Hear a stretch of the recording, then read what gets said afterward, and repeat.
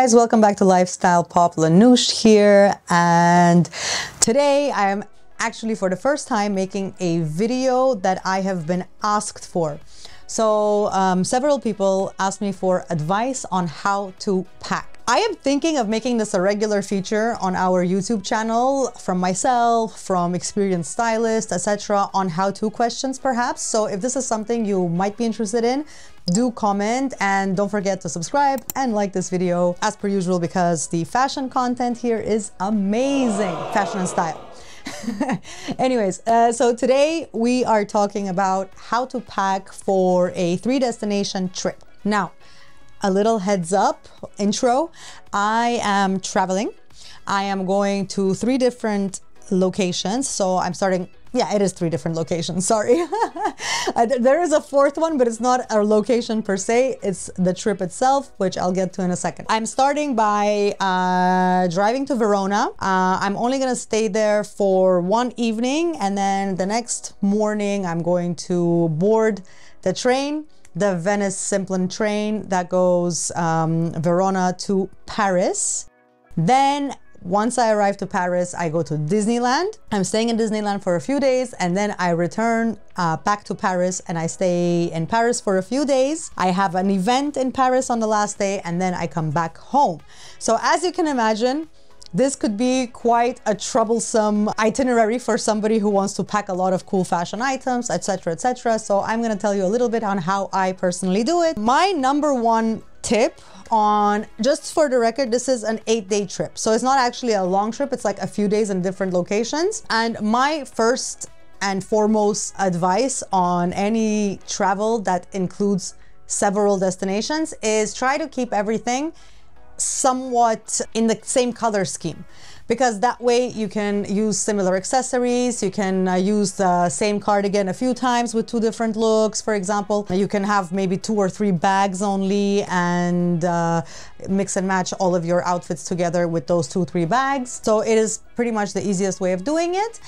If you know you're not an experienced stylist or whatever, and you are not accustomed to mixing a lot of different colors together in strange ways, etc. This is my rail that I have curated, and I'm going to pack it. There are the shoes. You're gonna see a lot of the similar, same color shoes here, but I have to be honest with you. Some of these, for example, they are going to be worn with like 3 or 4 of the same outfits. The ones here, the silver ones here, this is obviously for the event because I am going to a black tie event. Actually, I have 2 very formal looking dinners this trip, and I'm gonna wear these shoes with one of the dresses for the black tie. I'll start with that, to be honest with you. So I am going to a birthday party, and the dress code was Roaring 20s. So this is gonna be my Roaring 20s dress that I'm going to wear for a friend of mine's birthday party in Paris. I'm very excited about it, and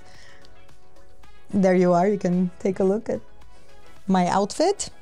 At the end of this video, you can take a look at all of my outfits and looks throughout this trip that I'm talking about now. The Venice Simplon, however, is a little bit specific. So it's a 1-night trip. They have a very strict dress code.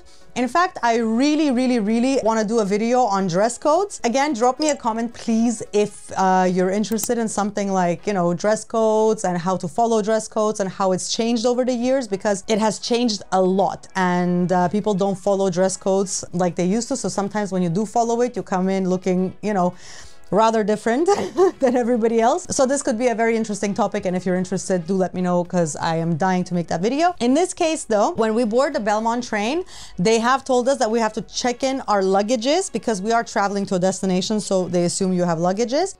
But you do need to change for dinner, and the dinner is black tie dress code, which, by the way, black tie, fun fact, is a long gown for women, and it's a tuxedo for men. I'm not sure if it's gonna be actual black tie. I have a hard time imagining women wearing black tie dresses, sweeping the floor, and men wearing the bow tie, the belt, and the entire tuxedo thing. But I do believe we're gonna see a lot of black and dark color suits, and maybe cocktail dresses from women. And cocktail is any evening dress that is above the ankle. So yes, my dress is not going to be an actual black tie. It's going to be a very, very formal cocktail dress. So for this, and I'll show you my beautiful dress that I've planned for the dinner on the Belmont train. I'm gonna have little gloves and this as well, and yeah, you can take a look, but just wait for the end because you're gonna see a lovely video with this. I'm not gonna show you all of the looks I've planned for the Venice Simplon, but I'll tell you that since I have to arrive in an outfit, I have to change into an evening dinner outfit, and then the next morning obviously I have to get off the train and there is a lunch or a breakfast, and still every time you go to the restaurant you have to be dressed in casual smart attire. And no, they do not offer any laundry services on the train, they do not offer steaming services, so I'm going to carry all of these 2-3 looks in just a cover on like a hanger. So yeah, that's how I'm gonna bring in my 2-3 looks for the Belmont, and then everything else that you see here is going to be packed. So I've got a lot of jeans, a lot of t-shirts that I'm going to match with my shoes and bags. I'm gonna show you the 2 bags, that special bag you've probably seen in our video, the Fendi Peekaboo. If you haven't, there's a link. Do watch the unboxing of this because it was pretty cool, and I do talk about the convenience of this bag, hence why I'm taking it. I'm taking this classic Chanel with gold hardware.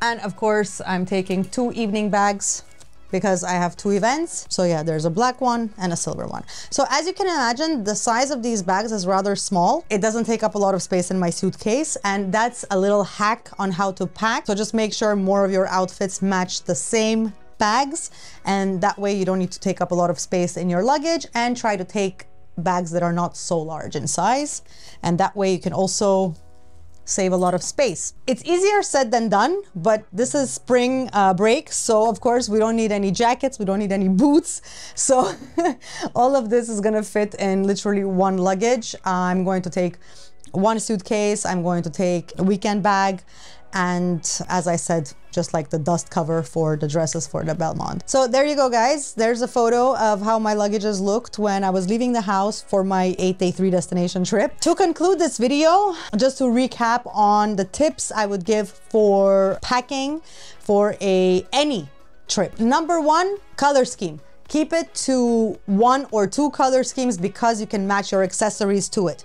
You don't need different bracelets and different handbags and different shoes for 1 week's travel. You can take 3 pairs of shoes, 2 bags, and you can match it to all of your outfits. So that's number 1. Number 2, make sure to work out your outfits in advance. So if you're traveling for, let's say, 2 weeks, it's fair to say you're not gonna work out and style an outfit in your head, you know, just before you go. You're gonna take a lot of different things and probably 2 suitcases and whatnot, and then you're going to kind of work out your looks on the spot and maybe repeat some items. Definitely my advice, if it's 1 week's travel or under, make sure you've styled your looks before, because then you're not gonna end up stranded, you know what I mean? So each day, this is what I'm wearing. Even if you're repeating your t-shirts or even if you're repeating your cardigans, definitely have the looks in mind. And number 3 is, by all means, repeat certain items, because that's how you save space. And generally, this will be number 4 actually. So repeat items. So if, for example, you're taking a cardigan such as this one, wear it 2 or 3 times. You can wear it with jeans and a t-shirt one day, you can wear it with leggings the next day, and there's really no issue with that whatsoever. It's a cardigan, it's not like a t-shirt that's close to your body or anything else. And the 4th tip I shall say is keeping a certain decorum. In this case, I haven't been able to do that so much. I actually have, but only maybe for half the trip. As an example, I've taken these cowboy boots, yeah? So these cowboy boots are going to be styled with this dress. They're going to be styled with this dress. They're going to be styled with these jeans. I've got a pair of dark jeans in here and a t-shirt. They're going to be styled with this cardigan and leggings as well. So it's kind of this cowboy theme, which it's not, but it's just going to be much easier for me to dress when I'm away and not take too many luggages, because this bag and these shoes match perfectly well together with all 4 of those or 5 of those looks. So this is what I mean by keeping an idea of a decorum and whatnot. For example, when I'm going on the Belmont train, I am keeping this kind of, you know, 20s, 40s chic Chanel style decorum. So everything in my dust cover is going to be in the same style, in that, you know, theme. So it's going to be much easier for me to dress there because I don't need, you know, 5 different types of shoes, 5 different types of bags, and etc. Anyways, I do hope that this was helpful. Do not forget to subscribe and like. There's a lot of amazing content on Lifestyle Pop, and there's going to be a lot of fantastic and interesting people and stylists and really fashion connoisseurs who are going to give you lots of tips and advice on this channel. And yeah, I hope you enjoy my looks. See you later.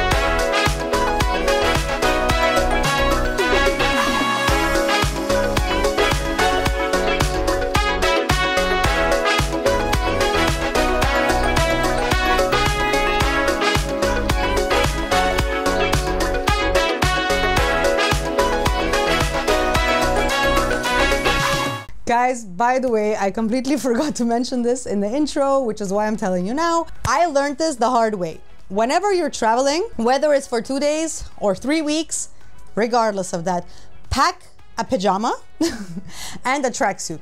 It's so helpful. You have no idea how many times I've been stranded somewhere where all I have is the hotel robe. So definitely take one tracksuit with you just in case, and one pajama pair, whatever, shorts, pants, t-shirt, whatever is your thing, just because sometimes you do end up needing these things. You might never use it and you might use it every day, you never know. But this is another packing tip, so if you can swing that, you can fit that, definitely do. Anyways, once again, don't forget to subscribe and like. Mwah.